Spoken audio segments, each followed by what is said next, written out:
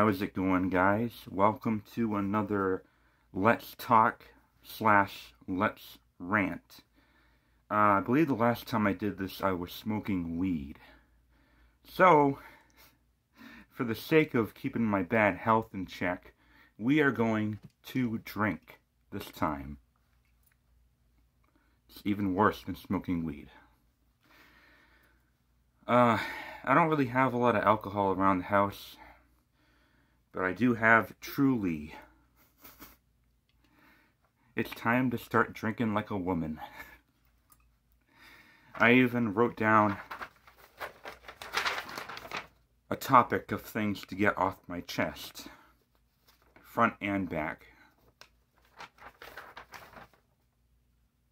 List of topics.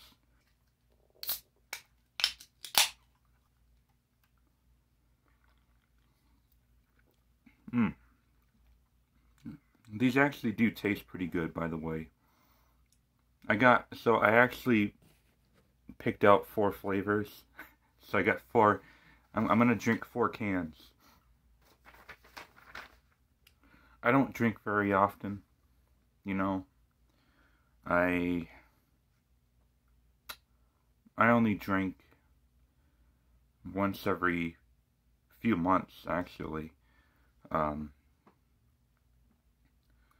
And it takes quite a lot to get me intoxicated. You know, I don't think I've ever been too drunk or high to the point where I lost my judgment. I've always had a buzz, but I never really got, like, so hammered that I couldn't think for myself. You know what I mean? Hopefully that doesn't change now.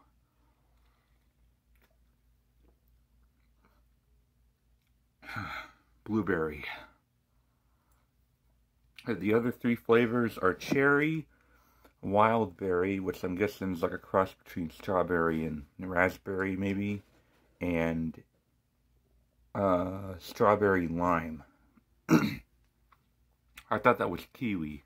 I thought it was kiwi when I pulled it out of my fridge. So I don't drink too often. This is going to be a long let's rant. This is probably going to be,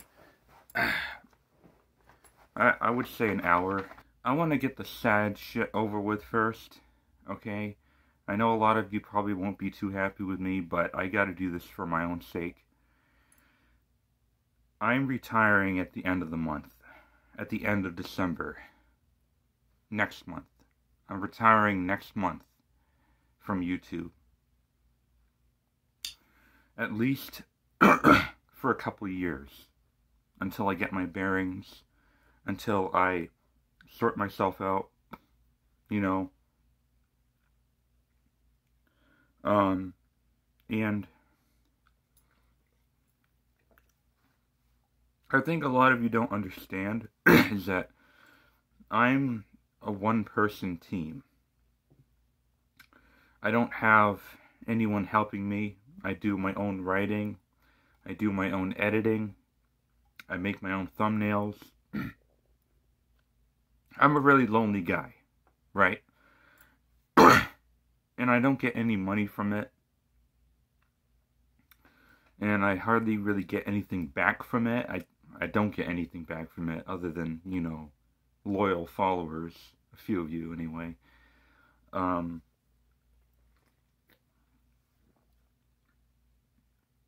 But I'm just tired of my channel not thriving.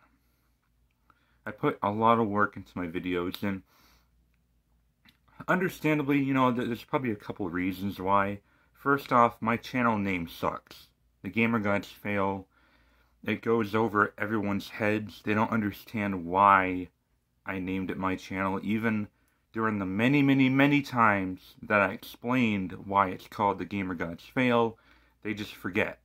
It's not a catchy name. It's probably too self-depreciating, and nobody wants to subscribe to a channel that basically makes fun of itself, which is what I'm all about. I'm all about making fun of myself. That's my kind of humor. I have self-deprecating humor. And, you know, I like poking fun at myself. It's the best person you can make fun of is yourself. And, ooh, I'm already burping. That's one thing alcohol does to me. If it doesn't get me drunk, it at least makes me burp, because it's carbonated. I did hit 250,000 this year. Not subscribers, views. I've been doing this for 11 and a half years, and I've only got 250, a 250,000 views. Not a 250,000 subs. If it was a 250,000 subs, I'd still be doing YouTube. A 250,000 views. So, yeah, I just, I want to move on. You know, it's not that I don't like making videos anymore, although sometimes I do feel that way. Sometimes I feel fatigued, especially when it comes to making reviews. Because I put like 95% of my hard work into my reviews. Like, that's where almost all my hard work goes into, is my reviews. And,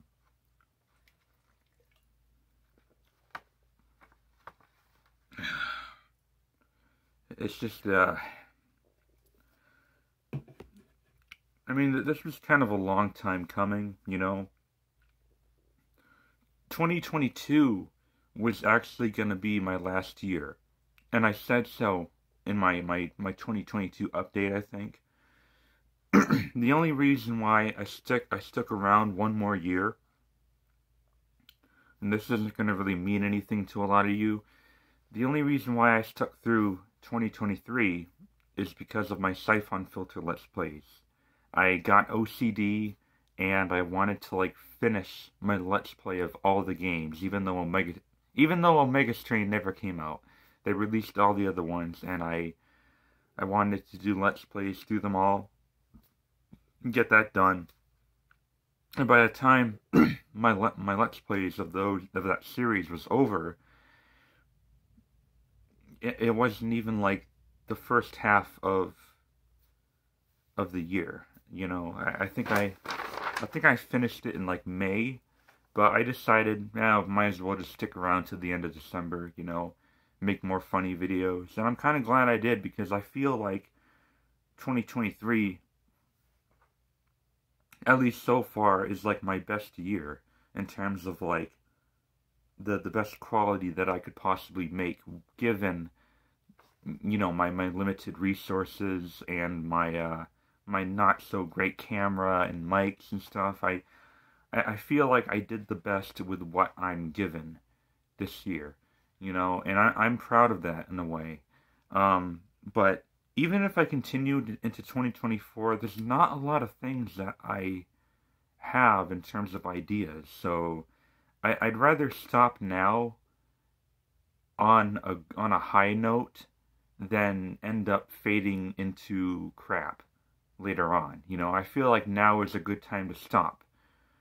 You know, my best year being my last year on YouTube, at least for a while.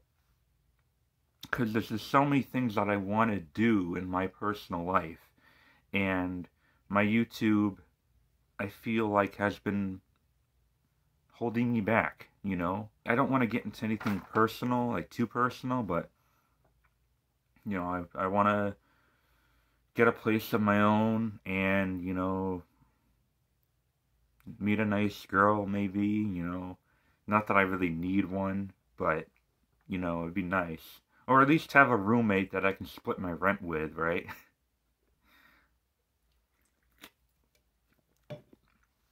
You know, and find like a really good full-time job, you know, and just have friends hang out with me, and, you know, I guess maybe I just want to move on, you know.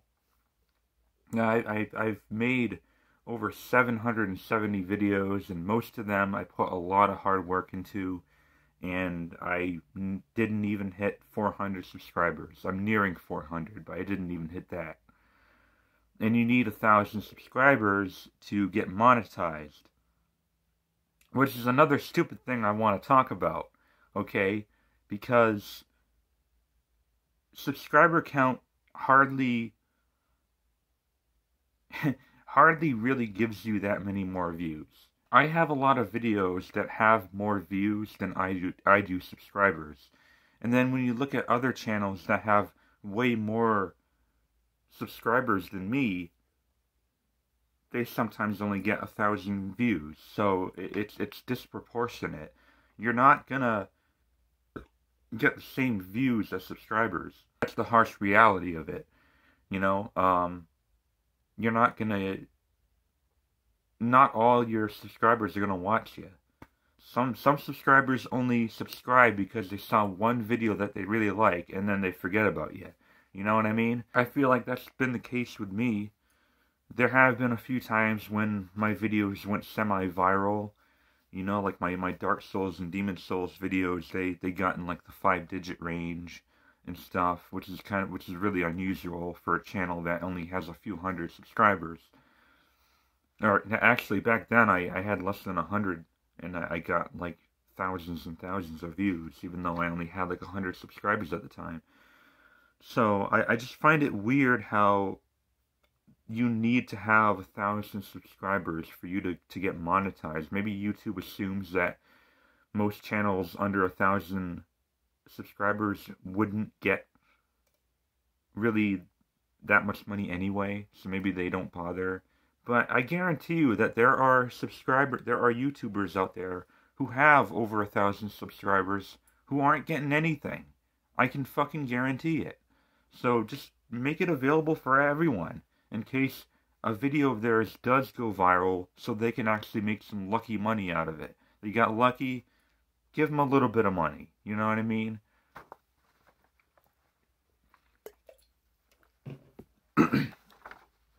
This video is already gonna be like 2 hours long. I can feel it, because I hardly even fucking touched this yet, and we're already like 12 minutes in. Fuck. Another reason why I feel discouraged from continuing to do YouTube is that when you have as few subscribers as I do, you can visibly see people unsubscribing. You know, sometimes I'll wake up and I'll be like, oh, I lost another subscriber. You know, it was at 387, now it's down to 386.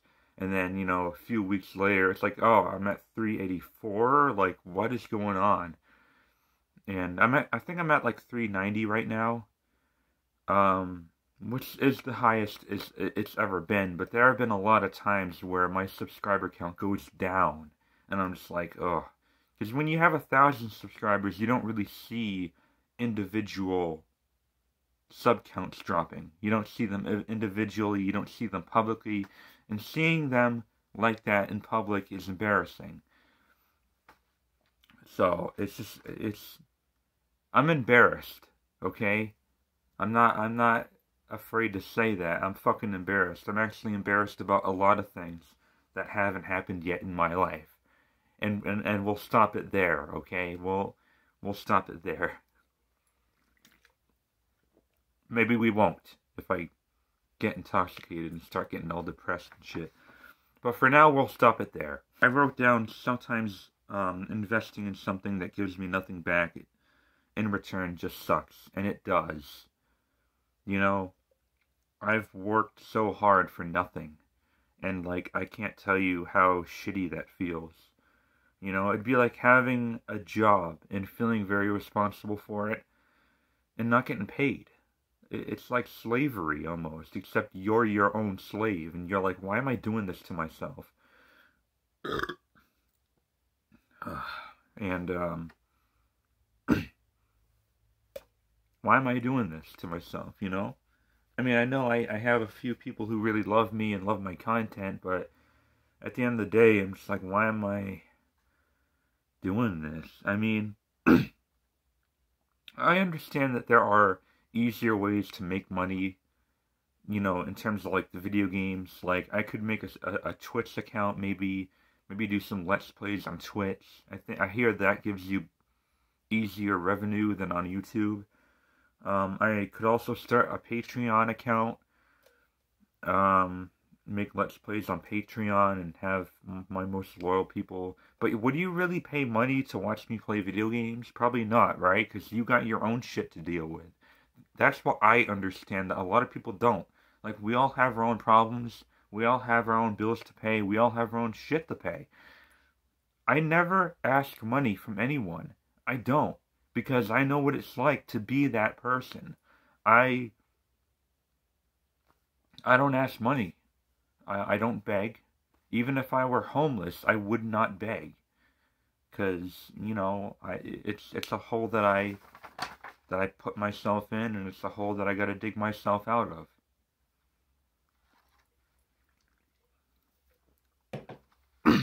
So, you know, we all got problems, and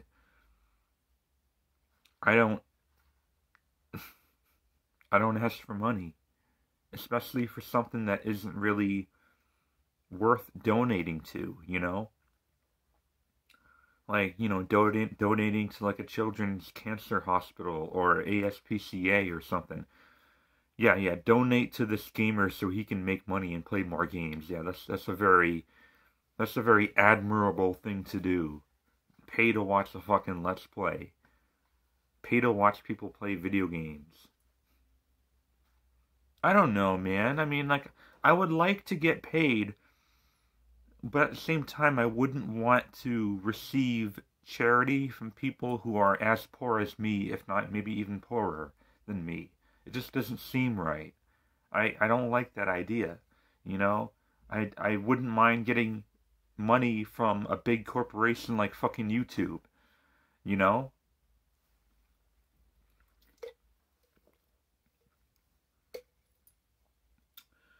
So, yeah, I could make a Patreon, I could make a Twitch, but at this point I wasted a lot of time on YouTube, and if not retire, at least take a very long break. I mean, we're talking 2 years minimum, maybe 3. I don't want to sell out. That's another thing. I don't want to sell out and make myself feel like a tool for some sponsor, you know. Everything that I've made is my own. I didn't make a penny off of anything, but everything I've made was my own. I never had people tell me what to say in my own videos. I just said it. I just said whatever I wanted to say in my own videos, and I always liked it that way. And sometimes in order to make money as an entertainer, you do need to be a sellout, and that kind of conflicts with my philosophy as a content creator. Maybe that's why it never worked out. Maybe that's why my channel never really blossomed, because I was afraid that I'd become fake. And, you know, I'd rather be a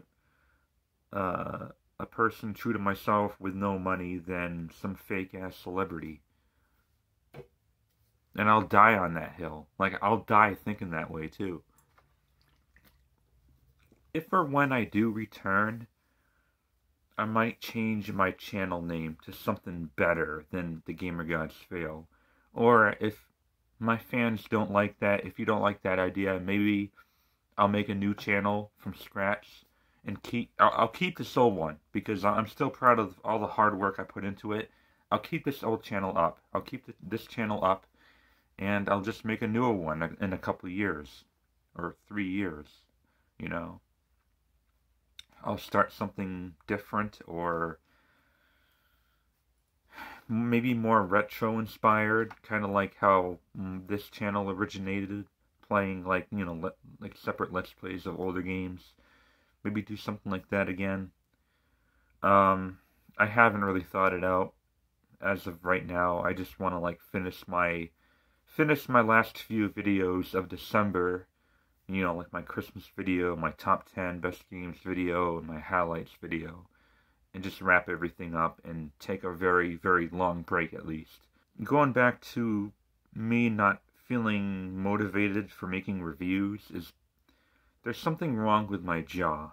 And I don't know if I ever really spoke up about this in one of my videos, but my jaw, I have a lisp.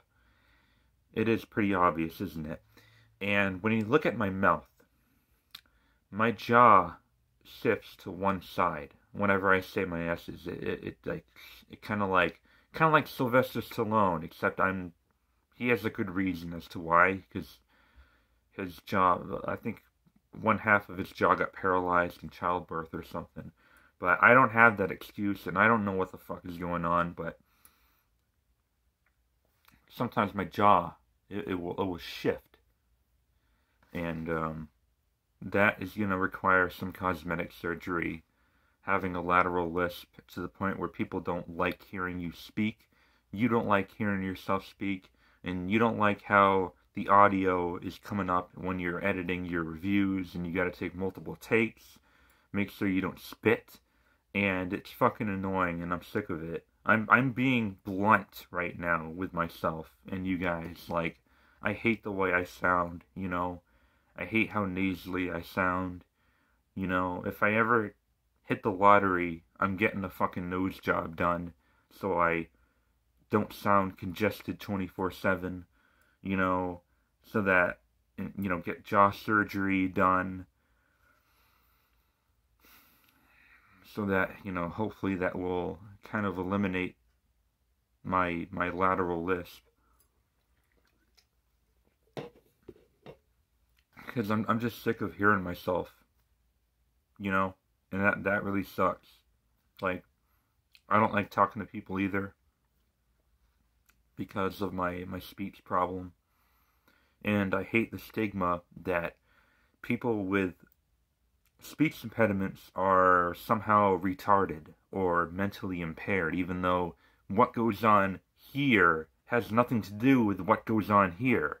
They're two different portions of the human head, okay? The brain is up here, your jaw's down here. It's got nothing to do with fucking brain impairments, alright? I'm talking to you guys. Do I seem reasonably intelligent to you? It's because the problems that are going on with my jaw have nothing to do with the problems going on with my head. And that is a stigma that even my fucking elementary school thought was involved, you know. They thought that the two were connected, but they're not. Like, I mean, I do have certain ISPs and stuff, you know. I am a little different. I am kind of on the autism spectrum, Asperger's, but it has nothing to do with my jaw. It has nothing to do with the misplacement of my jaw. Derp. I'm sick of the fucking stigmas, you know. And I just want to forget about how people treated me in the past, and want to forget about how bad I sound in a mic, you know. And I don't really like making reviews anymore, even though they still do come out pretty good. Like that RoboCop review, which, by the way, I made a boo-boo in that review. RoboCop Rogue City actually does take place after RoboCop 2. There are some plot beats here and there that are relevant to RoboCop 2. A fellow YouTube user pointed that out to me. Thank you, by the way. I've only seen RoboCop 2 once, and I didn't really like it that much. So maybe that's why I didn't really see that. I didn't really see the connection there. It's because I've forgotten most of RoboCop 2's premise. You know? And I've only seen a portion of RoboCop 3, and that's like probably the worst piece of shit I've ever seen in my life. You know, the only RoboCop movie I really liked is RoboCop 1, and I love RoboCop 1. And so when I played RoboCop Rogue City, all I really saw is what I remembered from RoboCop 1. So, you know, in my defense, yeah, even though I should have done some more research and maybe paid a little bit more attention to, like, the game's lore and stuff and read more notes, I would have been able to piece together that it is a sequel to RoboCop 2, but it mostly feels like a spiritual successor to RoboCop 1. There are definitely more influences from RoboCop 1 in the game than 2. there are some references, like the nuke drug, obviously, and the last boss has the same metal chassis that Kane was in at the end of RoboCop 2. So, you know, there are a couple connections, but it felt mostly like a RoboCop 1 homage to me. And that's why when I was writing my review, it kind of went over my head. So yeah, RoboCop Rogue City is a sequel to RoboCop 2. I know that now. I didn't at the time, but thank you.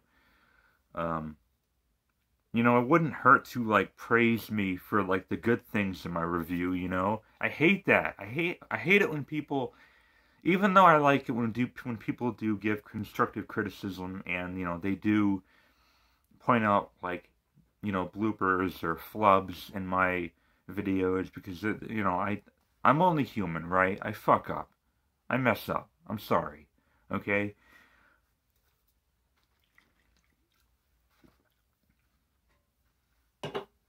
I would appreciate it if people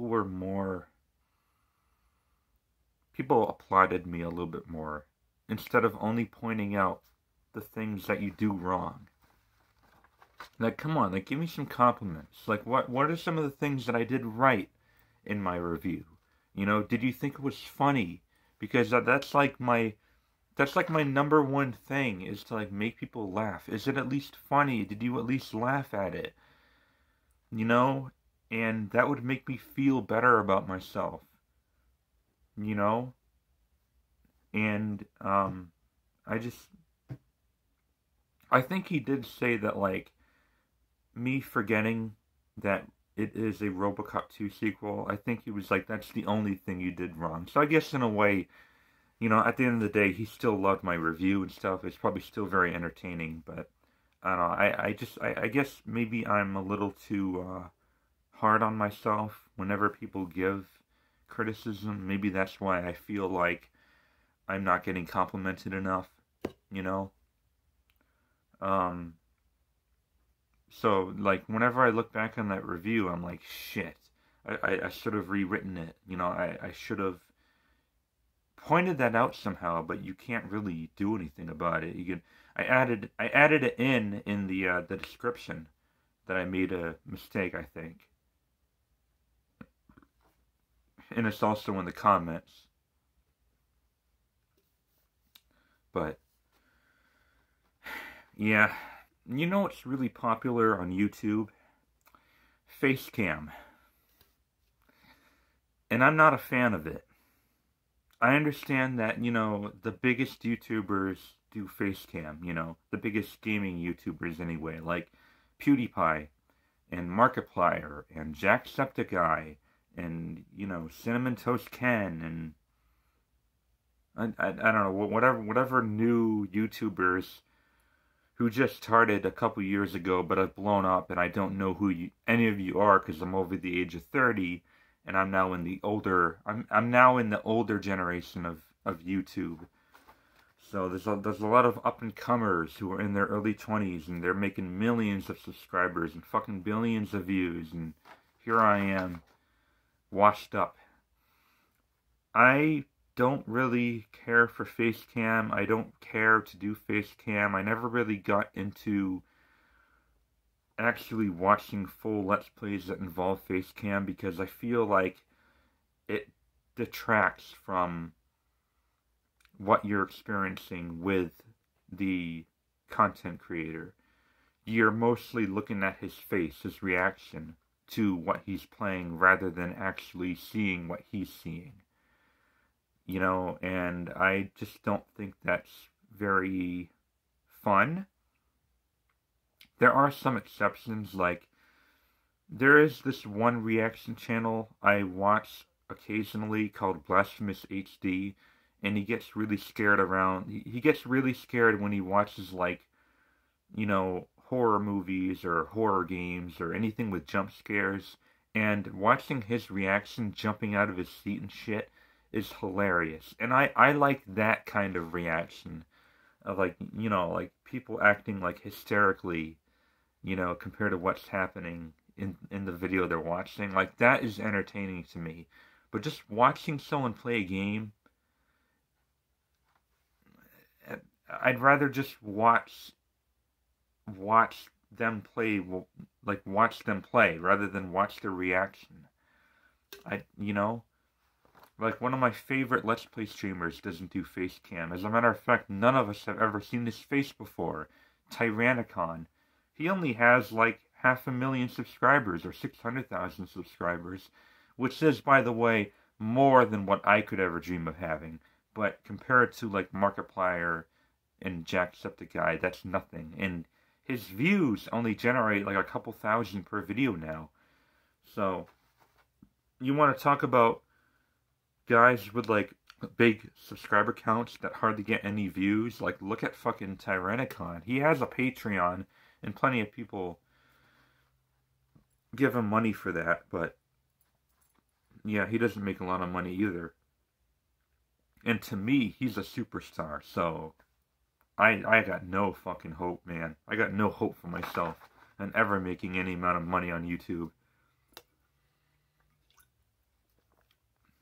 And I feel like when we don't see his face, and when he gets mad, it kind of like opens up the imagination. I'm like, wow, I wonder how he really looks when he gets mad. I feel like I get more out of it, not seeing his reaction, but just hearing his reaction, hearing his anger. I feel like audible reactions are more effective in Let's Plays than visible reactions. Yeah. I don't know. It could just be me. I'm probably in the minority. I gotta be in the minority, but that's just how I've always felt, you know. Once in a blue moon, I'll watch Markiplier play something funny, or, you know. But I never really laughed. I never laughed at Markiplier. He's a great guy, but I never really laughed at him. And I never really laughed at, you know, all those big-time celebrity YouTubers who just show off their pretty faces, and I don't really do that, you know. I'm not about that kind of YouTube, so I can't really see myself doing that myself. It's been like this for a while, but I've grown so intolerant of how people treat each other on the internet. Yet when you're in person, they act like they're the nicest fucking bunch, you know. I guess it's just keyboard warrior culture, thinking that they can get away with saying whatever they want to say behind a phone or a computer, and then acting like the nicest person in person so that they don't get punched in the face by me.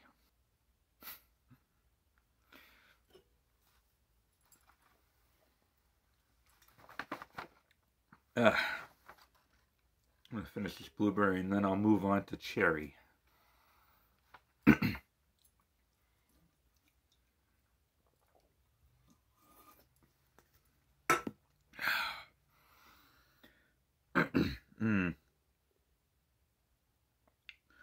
Yeah, cowards.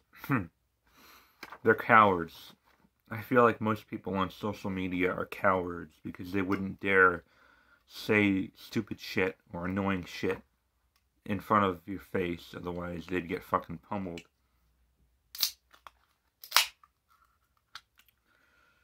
You tell them to meet up, and then they don't meet up. Yeah.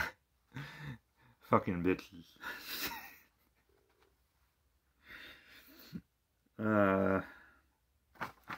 We're actually nearing the bottom of this first list. I was kind of hoping that I would be like 2.5 drinks in, but I'm not. If I could go back and change certain things, I would. Yes, I would. Better channel name.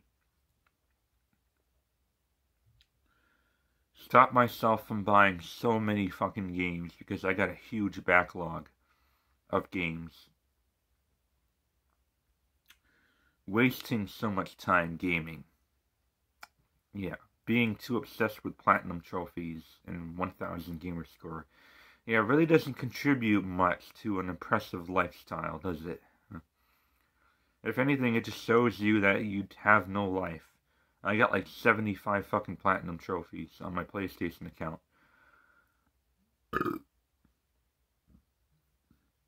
What a sad existence I've lived, guys.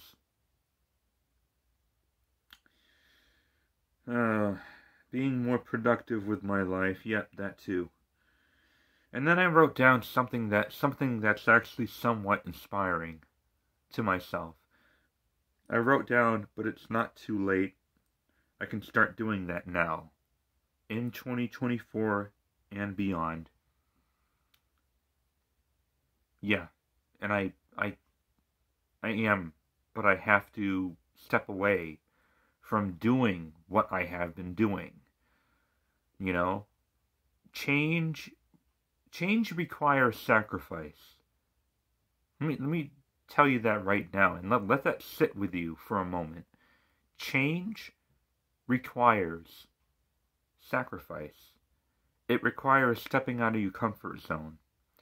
And it requires doing things that you've never even imagined doing before.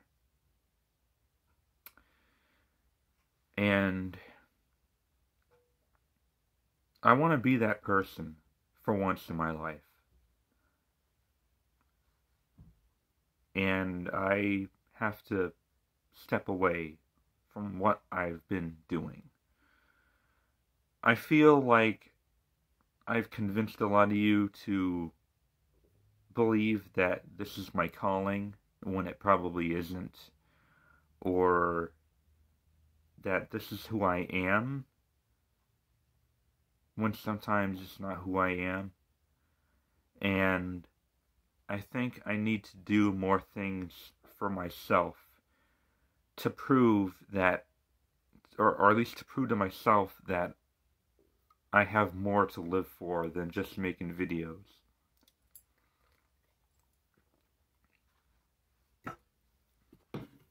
So I'll probably have a trash bucket here in case I throw up, but yeah, change requires sacrifice, and in order for me to change and be more productive and get farther in life, I have to sacrifice the time that I've used these past 11 years just to play video games and make funny videos. I have to sacrifice that for a while, at least. A couple years, maybe 3 years. Hopefully nothing more than that. But I will go as long as it takes. So if it takes more than 3 years, it takes more than 3 years. Time is irrelevant to me. I gotta do it. Try not to dwell on the past. You understand that there are things that you could have done better, but take that knowledge that you know now and make something better in the future. Yeah. It sounds like a pretty good payoff. It sounds like a good trade-off, you know? Yeah, you're letting go of some things. And, you know, people might stop following you. You might lose a few friends on the way, but I think that in the long run, it's worth it. Oh, I forgot.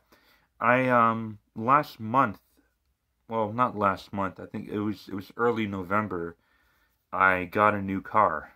It's a 2014 Nissan Rogue. And I got it because my Kia keeps being difficult.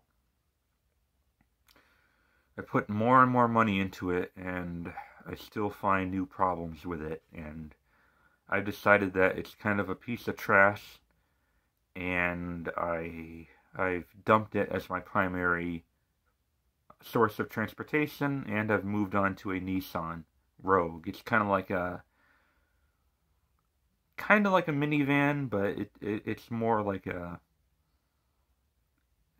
small SUV. It's like a small SUV. So it's got more space than my Kia Spectra, which is a sedan. So I'm going to get rid of my Kia pretty soon. I'm probably just going to end up giving it to someone who needs a car. It keeps making this loud noise when you drive it, like 15 minutes. Like after 15 minutes, it starts making this really loud noise and it stops when your foot is on the brake. So there's another problem that I don't know, and honestly, I don't really want to know, and I just want it out of my fucking hair. So I got a new vehicle. I don't know if I'll ever get a chance to show you guys what it looks like. It's red, like my Kia. You can just look it up online. Look up 2014 Nissan Rogue. It's got about 40,000 less miles on it than my Kia. It feels better to drive, you know, and I'm happy about that. I have no more money left, you know, so I won't be buying any more games for a long time. Between that and Black Friday, set me back. It only set me back $100, but comparatively to like the 7,200 that I put on the Nissan Rogue, yeah, I got like no money left. But I somehow I feel happier about it. You know what I mean? Maybe I'll get like $1,000 from selling my Kia to someone. We'll see.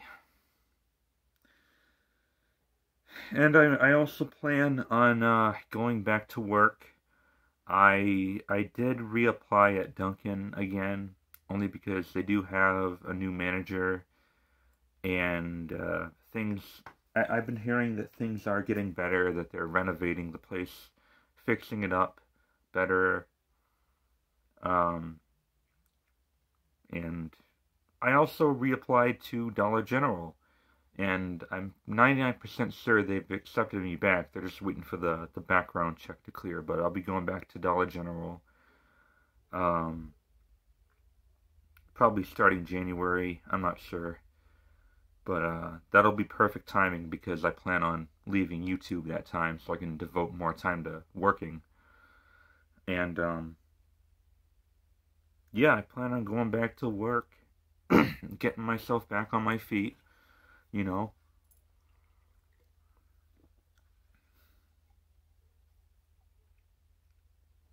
yeah.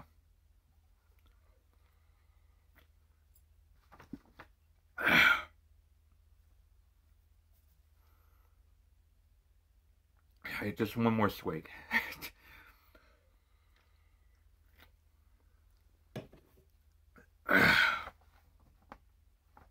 How much percent of alcohol is this? 5% alcohol or volume? To be fair, I didn't really get high in my last Let's Talk video.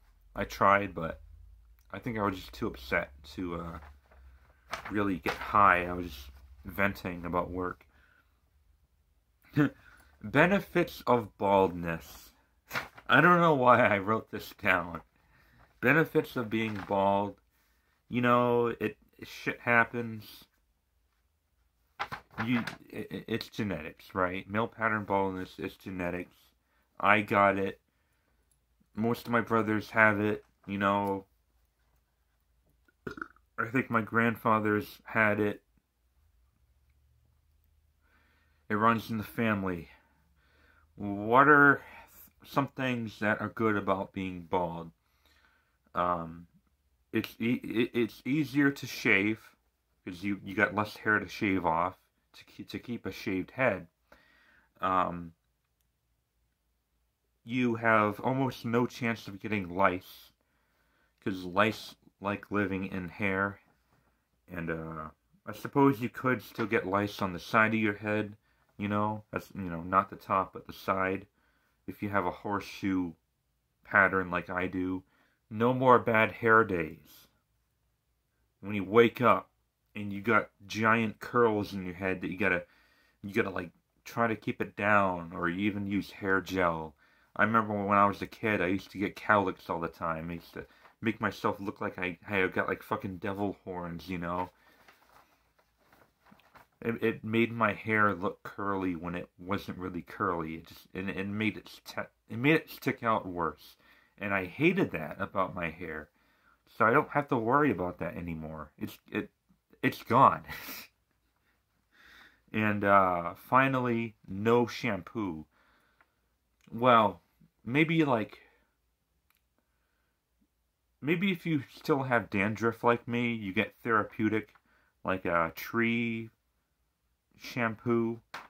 I forgot exactly what it's called, but more expensive shampoo. But as long as you hydrate your head and keep it shaved, you're not going to have a lot of dandruff, I don't think, unless you have a medical condition. I do have seborrheic dermatitis, so I'm just speaking out of a good possibility that you guys don't have that. But I do personally have that problem. But speaking for the masses of people who are bald, you don't really have to worry about using shampoo or conditioner at all or much anymore. So, yeah, benefits of baldness. A very productive, a very important piece of this Let's Rant. The Let's Drink and talk about shit. Alright, I'm finally done talking about myself. Fucking 45 minutes into the fucking video. We're gonna talk about something game related now. Like GTA 6 finally seeing the light of the day. I'm hoping it takes place in Miami or, Vice City, because it'd only be fair that we have two mainline games that take place in Liberty City, 3 and 4. We have two mainline games that take place in San Andreas, GTA San Andreas, and 5. And we should have a second Vice City game, which should be GTA 6. I think they are planning on doing the first female protagonist, which is pretty cool, in my opinion. I wouldn't mind playing as this kind of this punk girl with a bad attitude and who's kind of serial killery and people get in her way. But hopefully she has a good background characterization, kind of like, Nico Bellic or Arthur Morgan from Red Dead 2. I do want to see a lot of 80s music. It's got to take place in the late 80s, early 90s.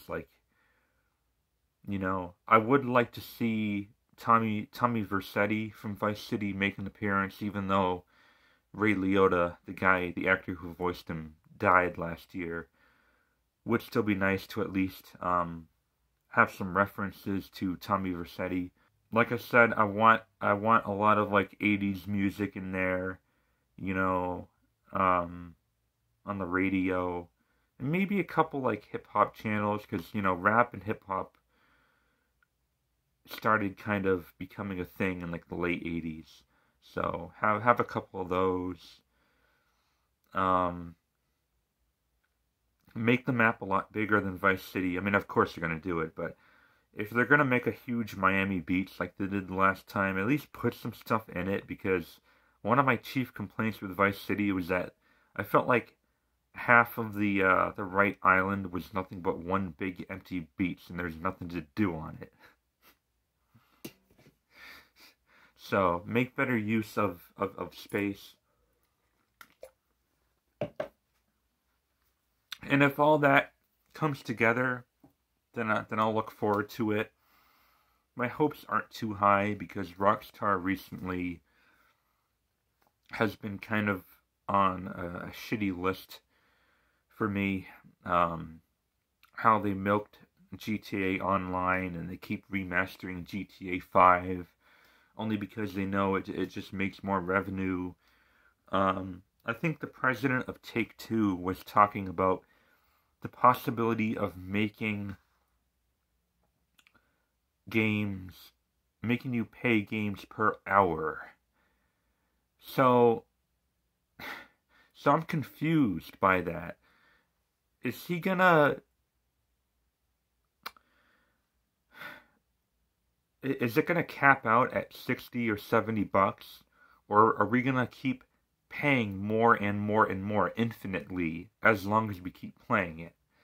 I wouldn't mind, I wouldn't mind paying by the hour if it stops at a certain point. If I stop paying at a certain point, if I've, played a 35-hour long game for 70 and I don't have to pay anymore, I can keep playing it and not pay anymore. But charging people per hour, that's kind of a scam. You're scamming people. It kind of reminds me of like the old arcade games.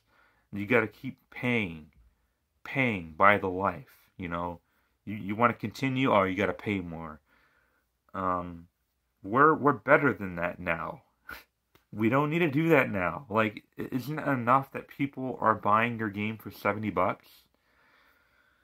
So yeah, I'm not on board with that. Fuck that guy. I think he's in charge with all the shark card bullshit in GTA Online. Because I fucking hate GTA Online. I'll have to be honest with you. I spent most of my summer just playing GTA Online, and I didn't really like it anymore, It's a bunch of fucking griefers and people with Annihilator flying machines that just shoot everyone. And, it's just like it's very malicious and very toxic, and it's not fun in the slightest. As a matter of fact, GTA Online might be the single worst gaming experience I've had all year. Which probably isn't saying much because I didn't really play any bad games this year. I only played bangers, It's been a really good year for me personally for games, but I understand that there are a few bad games that came out this year, but I was lucky enough not to play them. I've been playing some Dead Island 2 lately, and I'm fairly far into it. I think I'm like level 17 or level 18. I just played through the Venice Beach area. I'm not sure if that's like halfway or whatever, but I do like it more than any other Dead Island game. I think it's okay, though. Only okay. Because the gameplay isn't really that deep. And the story is still kind of trash, and the writing is still kind of bad, but it is less frustrating than the other Dead Island games. The enemies are less annoying. They replaced the infected that used to just like fucking charge at you and slap you with karate and make Billy Corgan smashing pumpkin sounds.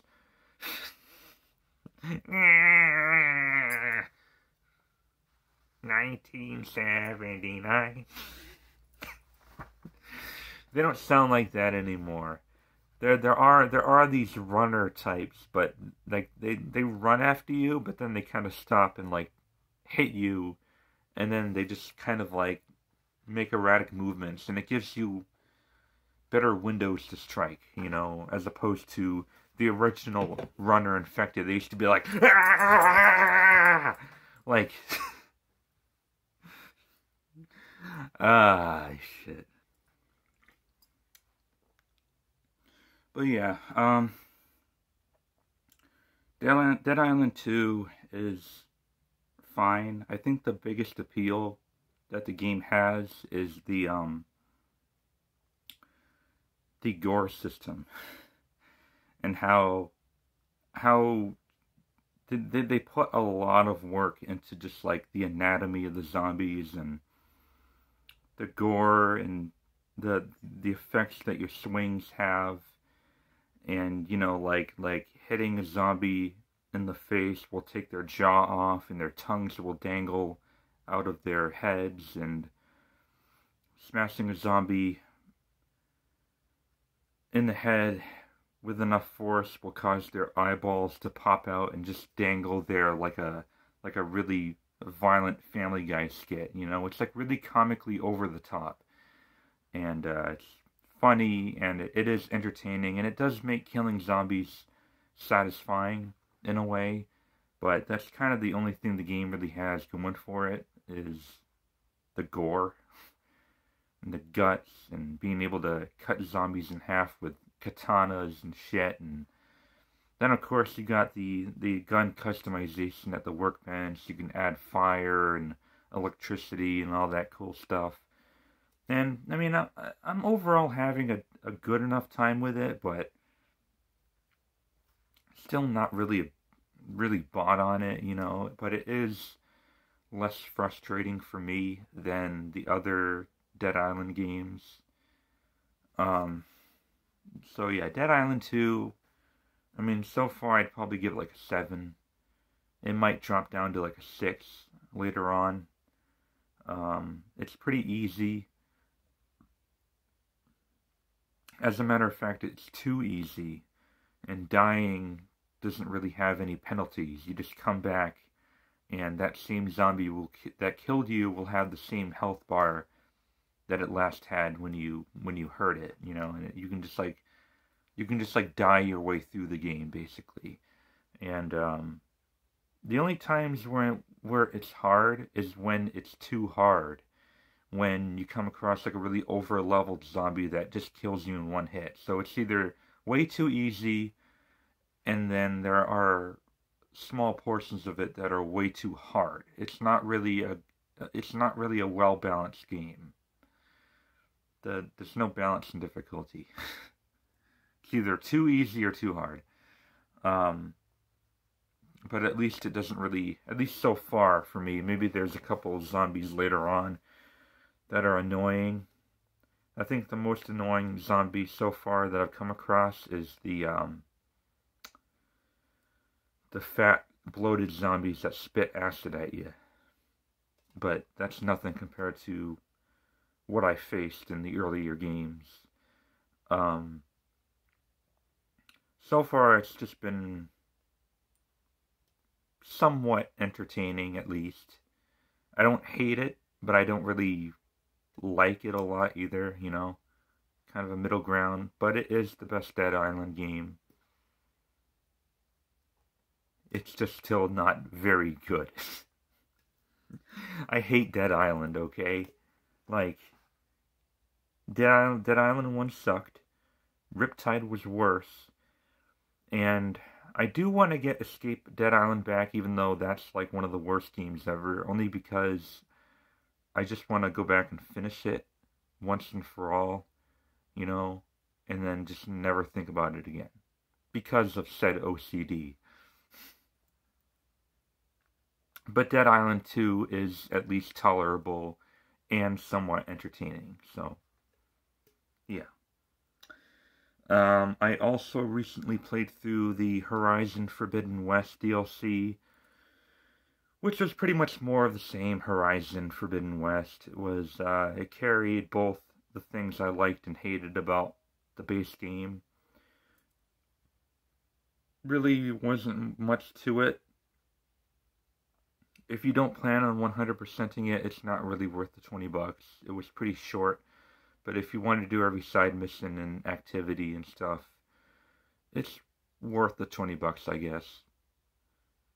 Only if you're a fan of Horizon, which I'm getting a little tired of. I don't really like open world games anymore. I find that most of them are just kind of like a big old waste of time, you know, going from point A to point B and just having the game expect you to do everything it wants you to do. And open world games for me have become like an obligation, you know. Horizon DLC, that would probably give like a 7 for me as well. Same as Forbidden West. I honestly thought Zero Dawn was better. Better story and better polish. I haven't really been excited about a lot of games in general, simply because of the obligation, the level of obligation that I have to finish a lot of games. And maybe partly is because of the fact that I had bought too many games, and so it's become kind of work for me to just push through them. I bought a lot of games that I didn't really personally want to play as much as people telling people telling me how good they are and be like, okay, I'll give it a shot, and I never do, you know. But open world games especially, I think the best one I played recently was like Elden Ring, which did win my game of the year back in last year, but even that, you know, there were a couple times when I'm like, okay, I've already done this. What do we do now? Do I take on this dungeon? Do I take on that mini-boss? I've been playing a little bit of Zelda Tears of the Kingdom. Same thing. Really good game, by the way. I really love all the added innovative, you know, gameplay mechanics they added in there that weren't in Breath of the Wild. It's really good, but I'm just not digging the whole open world anymore, you know? It's just become redundant and repetitive, and I'm just not really for open world games anymore. And I feel like that's what most games have become, at least most big games. I know there are exceptions here and there, but I just haven't really felt excited about mini games, knowing that it's going to take me ages to push through them, you know? And that's time that I don't really want to give to video games anymore, you know? I got better things to do, you know, like I'm not a kid anymore. Like, I got shit to do, man. Like, least you could do is give me a short and sweet game and respecting my time as an adult. But I don't know. That's just me. I understand that there's always going to be a market for open world games, but I'm starting to lose interest in them, you know.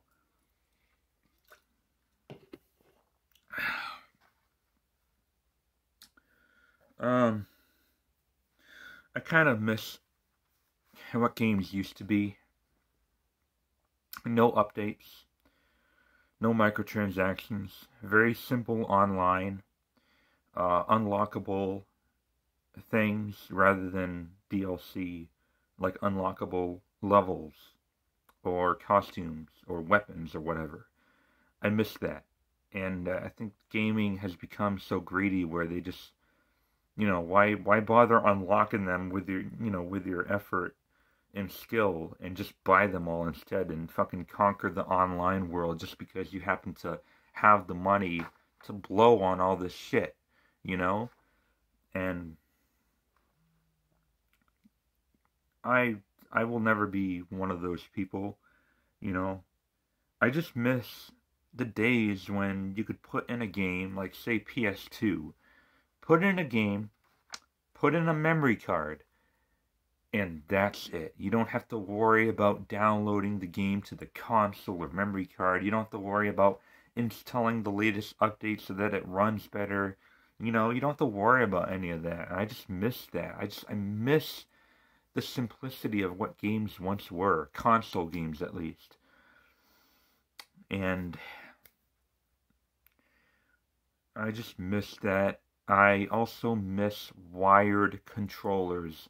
What the fuck, guys? Was having wires really that much of a deal breaker back in the day?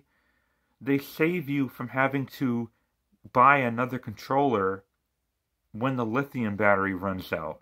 Or, you know, having to, like, take apart the fucking controller and replace the lithium battery with another lithium battery that probably costs the same amount as a fucking controller anyway, so you might as well just, like, dump the controller for a new one. And, like, really, are cables that big of a deal? Of all the times I grew up playing video games, not once was my biggest concern about the cable going from my console to my hands. Like, it was never a big deal for me. Bring back wired controllers as an option, at least. Like, actual built-in wired controllers in, like, the controller. You know? They got charging wires now, but it's not really the same because you still gotta charge your controller with the wire. You know, like every time I try going back to PS3 and getting one of my old PS3 controllers to work, no good. You know, because my PS3 controllers are getting old and half the time they can't even stay on because their batteries are dying out. I'm looking to get a wired controller for my PS3, and you know they're pretty hard to come by because they're limited, you know. And sometimes even like charging cables don't seem to work anymore, and it's just I miss the days of wired controllers, you know. I just it added to the simplicity. Once again, gaming's become more complicated and much more of a waiting game with the updates and, you know, much more with the inconvenience, and it's just complicated and more expensive. Like, I've been playing Baldur's Gate 3 on PS5. Fucking phenomenal game, right? Amazing game. Game of the year, even. But I'm at this point, Act 3, where the game just suddenly stalls. And I know it's not a hardware issue, because if it was, my PS5 wouldn't have gotten that far in the game. It's a software issue, not a hardware issue, you know? And maybe it's because Act 3 of Baldur's Gate 3 has all those NPCs running around the city, and maybe my console can't really keep up with that, so maybe it isn't well optimized for PS5. But now I have to wait. I gotta wait to actually finish the game. I could start another playthrough, and I know that playthrough is gonna be vastly different because the game is fucking amazing. It's phenomenal, and there's so many different options to do, so many different quest lines, and just a very dynamic world that one action can cause different events and stuff. And I'll probably end up playing it again anyway, you know, just because I fucking love it. And, but Act 3 needs to be patched, and until it does, I gotta wait. You know, I gotta wait until I actually beat the game, you know, and it's just bullshit. Like, they should have just had it on private servers and just tested it out on their own time private servers before releasing the game. And, at least on PS5, it's probably perfect on PC. High-end PC, anyway. I don't know. I'm a console gamer. I don't play PC games, you know, and my PC is all about me editing my videos and uploading them, and that's it. I've always been a console gamer at heart, even though nowadays it is preferred to play on PC, but, I don't know. It's too late for me now.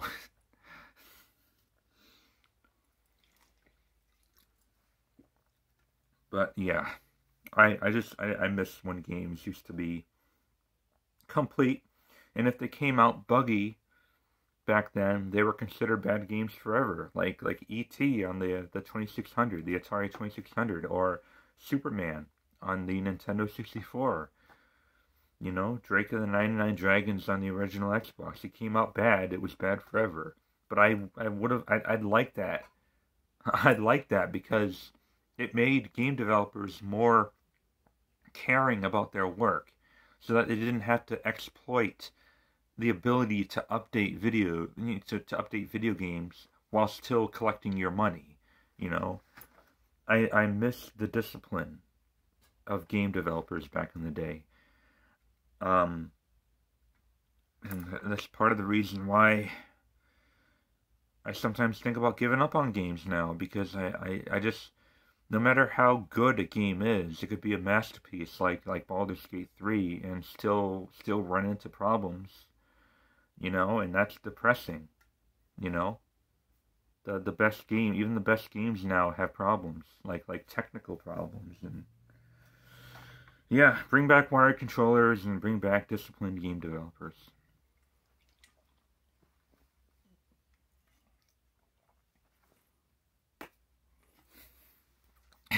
Have you guys ever seen Parks and Recreation before?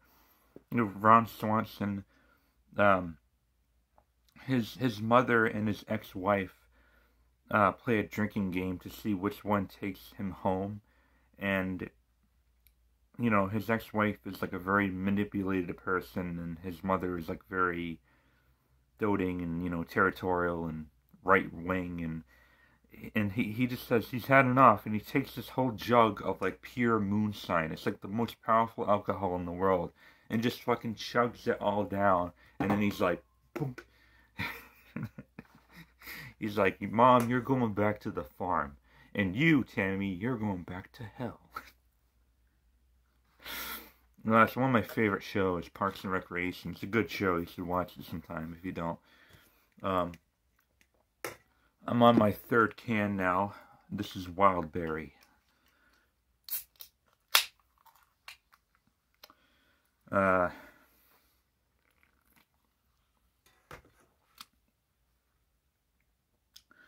But, you know, I have hundreds of games. I still have hundreds of games that I do plan on getting through. Some are going to be great. You know, I'm sure some of them are going to be great. Like Disco Elysium, I'll probably have a fucking hell of a time. I have a feeling that may end up being like one of my all-time favorite games. Disco Elysium. And then I have games that I'm probably not going to like. That's going to be a slog to get through, like Death Stranding. You know, I might not, I probably just fucking hate that because it's the epitome of open world, right? So, you know, while I'm away from YouTube, even though I won't be active on YouTube, you know, on my free time, I'm still going to play games. Some games I'm going to love, some games I'm going to hate, but I do got to get them all done so I can get my money's worth out of having them for years. I think I'm starting to feel the effect here, guys.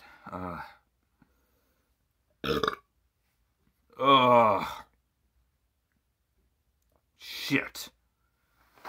Oh, shit.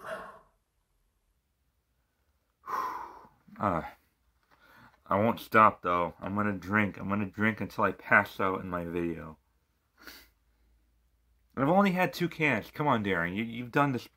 I've had far worse alcohol in my body. And I've handled it far better. Come on, Darian. You've only had 2 Trulies. What are you, a girl? Ugh.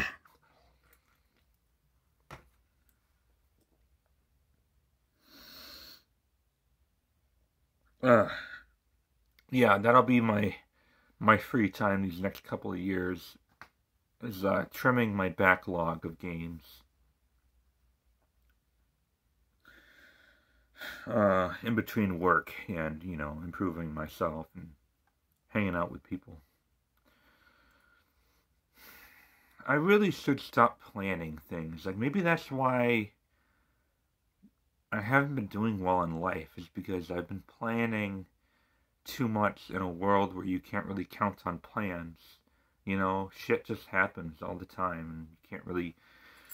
Things that are, like, out of your control, you know? Maybe I should just stop planning and just go with the flow and see what happens. I might end up dead, or I could end up the richest man alive. Who knows? I'm moving on to like the last 4 things, or last 5 things on my piece of paper to talk about. The Game Awards, or should I say the game advertisements. Because at least half of the award show is just showing upcoming games. The Game Awards announced their nominees a little while back, like 2 weeks ago, and I think their ceremony is next Thursday, I believe, December 7th. And I'm gonna go ahead and predict the winners. I'm not going to say what would my personal picks be, because that would be kind of spoiling my top 10 best games of the year. I'm not gonna give my personal takes, but I will predict the games that will win. Okay? Here we go. For Game of the Year, actually, Game of the Year, Best Game Direction, Best RPG, and maybe Best Narrative and Community Support, I think are all going to Baldur's Gate 3. I think Baldur's Gate 3 has the best chance of sweeping the award ceremony. And well, I know I just said I wouldn't weigh in my personal opinion, but I will say that I would understand why it won, because I have played it, even though I haven't beaten yet, but I've played most of it, and I understand. I'm not sure if it's going to win my personal game of the year. It probably will, it probably won't, but I understand, and in all fairness, on the PC version anyway, it probably does deserve it the most. So yeah, that wins most of them. Best action game. Here's what's confusing about me. They don't have a category for best shooter. They have one for best action game. And then they have another category that's best action adventure, like action/adventure. I'm like, so what's the difference? Like, shouldn't the action category become like best shooter, since they don't have a best shooter category and there's plenty of shooters coming out? Like, I don't get it, but I'll play along, okay? For best action game, I think it's going to go to Hi-Fi Rush. And if it doesn't go to Hi-Fi Rush, my second prediction would be Armored Core 6. But that is the only nomination that Armored Core 6 has, and that doesn't happen often, where they give a game with one sole nomination that one award. It doesn't happen very often, and Hi-Fi Rush has quite a few nominations. It doesn't have a Game of the Year nomination, but it does have like 4 or 5 nominations, and I think it can take Best Action Game. I haven't played it yet. Well, I won't be able to play it until I get like a Series X, but haven't played it, but I hear great things, and I think it might win Best Action Game. Best Action Adventure, I predict, is going to go to Zelda Tears of the Kingdom. I think that has the best chance. Simply because it's Zelda. I think Super Mario Wonder will win Best Family Game, Best Platformer.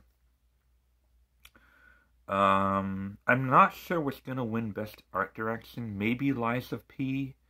Something different. I know Zelda and Mario are both on Best Art Direction. Baldur's Gate 3 surprisingly isn't. And I forgot what the other 2 nominations are, so I might predict Lies of P. Maybe. Or Hi-Fi Rush again. Yeah, I think Hi-Fi Rush is nominated. That might win that category too. But I'm kind of veering towards Lies of P. For Best Audio, it's gotta be either of the 2 remakes. It's gotta be either Dead Space Remake or Resident Evil 4 Remake. Or Alan Wake. Alan Wake 2 actually tied Baldur's Gate 3 for best for most awards, so they might give one for Alan Wake 2, and it might be Best Sound. I haven't played it. Again, I heard great things, but yeah, maybe Alan Wake 2 will take Best Audio, or it could be one of the remakes. For Best Music, I think that belongs to Final Fantasy 16. Out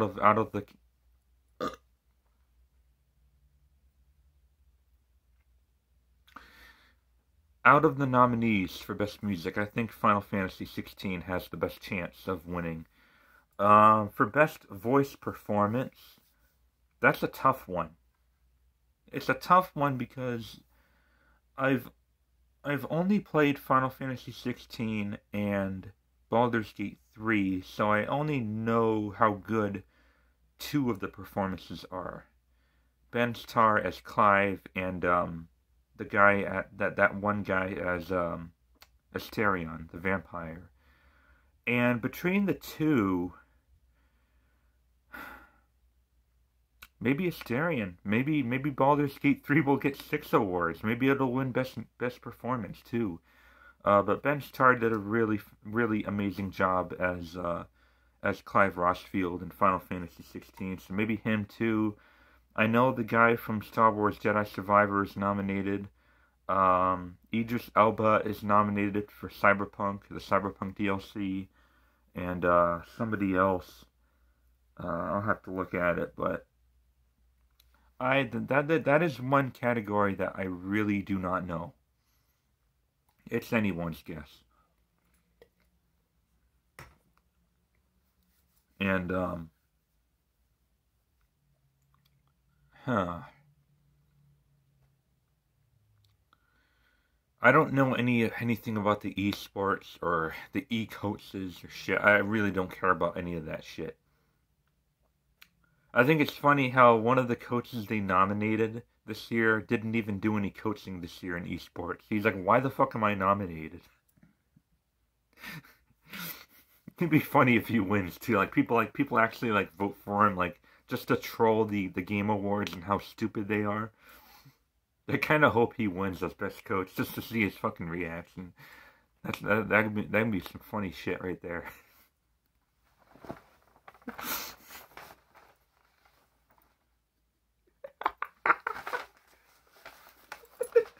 I didn't even coach this year. It'd be funny if he's like there in person and he accepts the award. He's like, why'd you give it to me? I didn't do shit.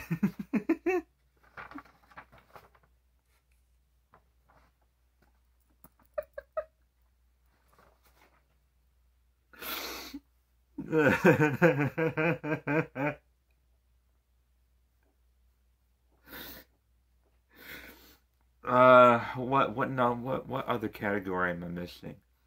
See, I think I'm drunk right now. I'm drunk right now, but I'm still thinking straight for the most part. I think, wow, what did I miss? Best narrative. Best narrative, yeah. I think I said Baldur's Gate 3 might win it, but it could also be Alan Wake 2. Final Fantasy 16, maybe, if the judges can get past all the F-bombs in it. It's kind of, just distracting, but, I might actually go towards Baldur's Gate 3, you know, the storytelling is, like, phenomenal, and, like, how in-depth the whole world is, and how many lines of dialogue, it's insane.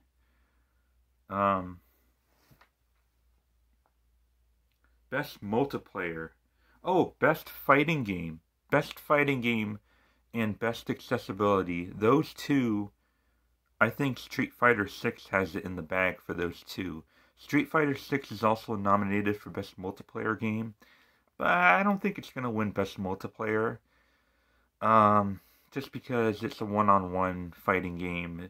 I know they've recently finally unlocked the tournaments, which I haven't tried yet, but best multiplayer. I know Diablo 4 is nominated. Baldur's Gate 3 is nominated for best multiplayer just because of the the multiplayer, the co-op aspect, and so is Mario Wonder. But between those, I'm actually thinking Diablo 4. Even though I am aware that they ruined that game, kind of like how Blizzard ruins everything these days. They ruined it with a patch, and they haven't really recovered from it. Again, I haven't played it for myself. I'm probably gonna wait until I see it for like $20 a few years from now. But yeah, I hear Diablo 4 isn't doing very well, but it might still win best multiplayer. Best ongoing game. Fortnite's always going to be on there. But there's also Final Fantasy 14 Online. There is Genshin Impact. I think Cyberpunk is nominated in that category only because it's been taking them years to just like update and fix that whole fucking game. So maybe that could win best ongoing game. Like if it's finally like a really great game, because it was not a great game when it came out, but 3 years later, it's probably a really good game now. So that might win best ongoing game. And well, if I'm missing a couple other nominees, I'm sorry. But, you know, like I said, I think Baldur's Gate 3 is going to be the one that wins it big. You know? Oh, I think the girl from Alan Wake 2 is nominated for Best Performance, but I can't really... I don't know, for some reason I don't really predict her winning as much. Anyway, yeah, those are my predictions for the Game Awards. For the announcements, I am expecting to see Final Fantasy VII Rebirth, which comes out in February. I really don't know. Maybe like Dragon's Dogma 2.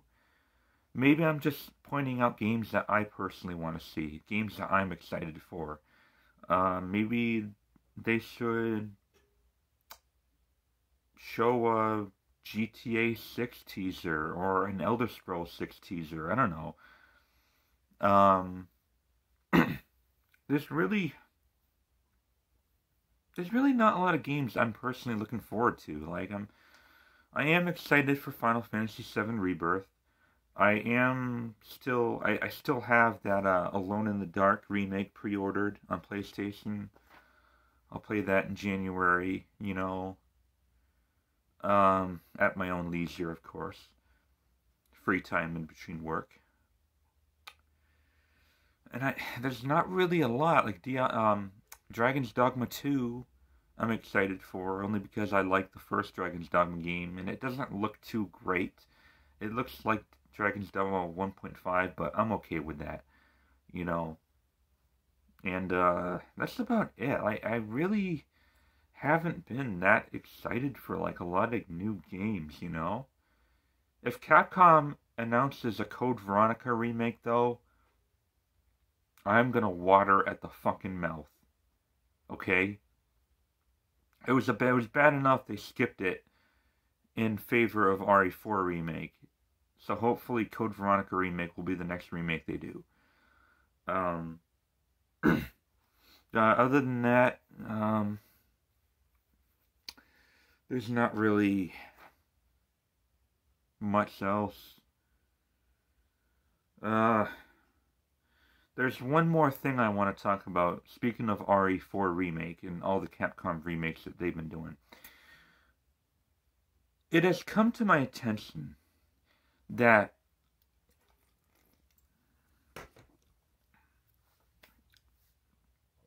a lot of people don't think that Game of the Year should go to remakes.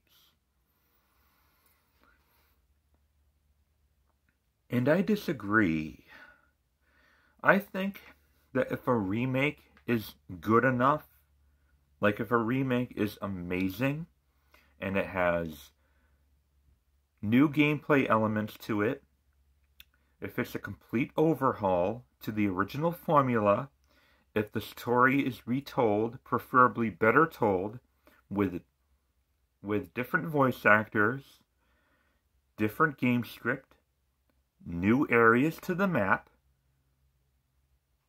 and so much more, graphical overhauls, whatever, it should be at least more eligible than certain games that come out with the same reused assets as previous games. Take Ubisoft, for example.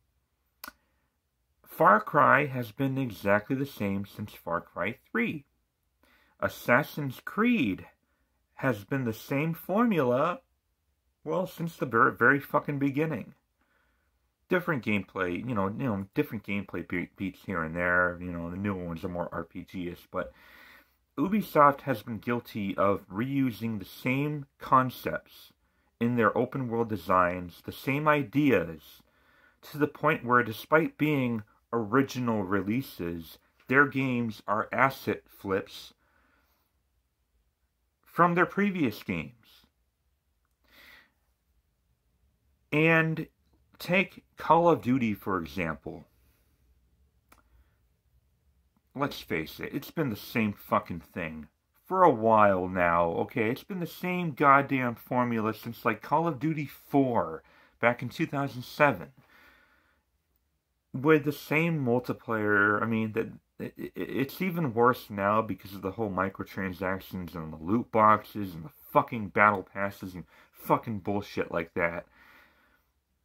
But you're telling me that those games are more eligible for Game of the Year, which Modern Warfare 3, by the way, I hear is a real fucking piece of shit.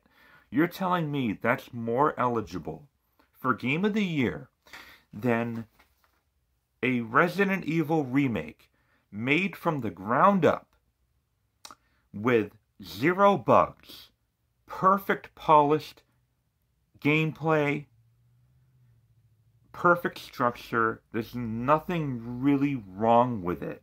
There's no predatory microtransactions. There is no gameplay interruptions. There's no lag. It is such a well-made, well-designed game, well put together, that just because it's a remake, it doesn't deserve Game of the Year on that alone. Now, it'd be one thing if you said that I don't think RE4 deserves Game of the Year because I wasn't really a big fan of it, because I thought it was disappointing compared to the original RE4. That's a whole other narrative, right? That's a whole other reason to not think that Resident Evil 4 deserves Game of the Year. But it's a whole other story when you're only saying it doesn't deserve Game of the Year just because it's a remake. Makes no sense to me. How is it any less original than games that have reused assets and recycled content anyway? How is it any worse? How is it any less? Just because it's a remake. But it's a remake from the ground up. It's not a remaster. It's a remake. Different voice actors, different lines of dialogue, a slightly retold story, some different areas here and there. Maybe they cut out some parts that they thought that were unnecessary, or maybe they padded some things out to make it longer than it should be, you know? Because not every remake is a good remake. Like take RE3 remake, for example, where they cut way too much content out, and that did not deserve Game of the Year in the slightest. But then you have RE2 remake, which is funny. It's funny because no one seemed to bitch and whine when that was winning so many fucking awards back in 2019. It won like 80 Game of the Year awards in 2019. No one seemed to have a fuss about that winning Game of the Year. And maybe, to be fair, it's a remake of a game that was in more need of a remake than RE4 remake, because the original RE4 still holds up. The original RE2, fixed camera angles and stuff like that. So maybe people liked RE2 remake. Maybe they were more impressed by RE2 remake than RE4 remake. Fair enough, right? Fair enough. But they're all remakes. So, by not having a problem with RE2 winning Game of the Year, but having a problem with RE4 winning a Game of the Year just because it's a remake, just makes you nothing but a fucking hypocrite. When you had no problem with RE2 winning Game of the Year. Which kind of leads me... It leads me to backtrack to when RE4 came out. RE4 remake came out. And there was this whole bunch of people who were review bombing it. And they were review bombing it because you couldn't look up Ashley's skirt anymore. So the same people who are fucking perverts, who criticized the game for Ashley not wearing a skirt anymore, are probably the same people who are saying that remakes don't deserve Game of the Year. Because it doesn't add up to me, you know? Resident Evil 4 Remake is a phenomenal game. I'm not necessarily thinking it deserves Game of the Year, but it is by far one of the best games of the year. And it should at least be nominated for Game of the Year, which it was at the Game Awards. Even though it was only nominated for 3, I think. It was Game of the Year, Best Action Adventure, and Best Audio. And didn't get a Best Game Direction nomination, surprisingly. I thought it was gonna get a Best Game Direction nomination, but oh well. Here is another perspective. Let's pretend that only 2 games came out this year. That it was such a bad year for gaming. Like, let's pretend that there was a big video game crash, and only 2 games made it out to release. Resident Evil 4 Remake and Lord of the Rings Gollum. Which do you think deserves Game of the Year between the 2? A remake or an original game? An original game, mind you. Well, apparently that's a big deal breaker for something. If it's not a remake, it doesn't deserve Game of the Year. Okay, what if every other game that came out was a pile of shit? What then? You gonna give Game of the Year to a pile of shit rather than a well-constructed, well-designed remake? Really? Really? Wow, you're very smart. I'm fucking drunk right now. I've had 3 fucking goddamn beers. And I'm calling you out for your fucking stupidity. And I'm looking you dead in the fucking eyes. Really? You're gonna give Game of the Year to Starfield. A game that, like I said, has reused assets, reused, lines of code that they used in Fallout, that they used in Elder Scrolls. The same outdated shit, the same outdated systems that are no less original than a remake with used concepts, mind you, yes, but new mechanics that were revisioned from the ground up. You really think that Starfield is a better game even than Resident Evil 4 Remake? I doubt it. I haven't played Starfield, and I really doubt that it's as good as Final Fantasy 4. I mean, not Final Fantasy. Resident Evil 4 Remake. I really doubt that. I really fucking do. I can bet my ass that Starfield has bugs, that it has kind of like a boring open planetary exploration with, with dumbass NPCs and, choices that don't really matter. And I predict that because that's kind of what Bethesda does. Maybe I'm wrong, but, just because something is a remake doesn't mean that it doesn't deserve Best Game of the Year. If it's an amazing game, like a perfect 10, it should be a contender or front runner for Game of the Year. If it does something better than all the games put together, even though it's a remake, who's to stop it? Who's to stop it from being Game of the Year? And maybe it's all subjective at the end. It is all subjective at the end of the day, but fucking let RE4 get nominated. I don't understand. Maybe there's some ulterior motive, like being too perverted that Ashley not having a fucking skirt bothers you. Grow up. Just fucking grow up. Okay, that rant is done. As a matter of fact, I think I'm going to end it there just because I'm starting to feel the effects of alcohol, and I'm starting to kind of wind down, and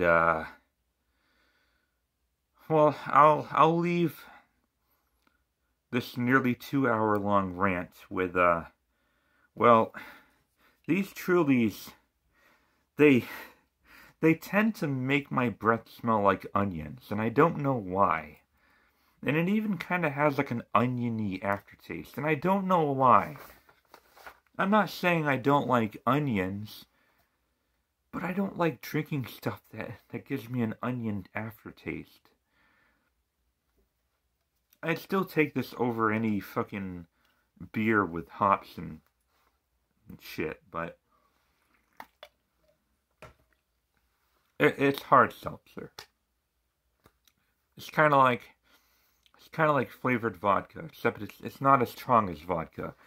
But I just get this really oniony taste like in my throat, and I feel like when I breathe it out, I can kind of smell. I can smell my breath coming from my throat, and it smells like onions, like rotting onions, and it's gross. That's the only thing I don't like about these Trulies. The aftertaste and the aftersmell. It's like it. I don't know. I don't get it. Also, when people get their pictures taken, why is it that they're always told to say cheese? Does saying cheese make you smile? It doesn't make me smile. Look, I'll even prove it to you. Say cheese. Cheese. Cheese. You don't say cheese like cheese. You're like, hey, can I have some cheese? Cheese. Cheese, cheese, cheese, cheese, cheese, cheese, cheese, cheese, cheese, cheese, cheese, cheese. Ugh.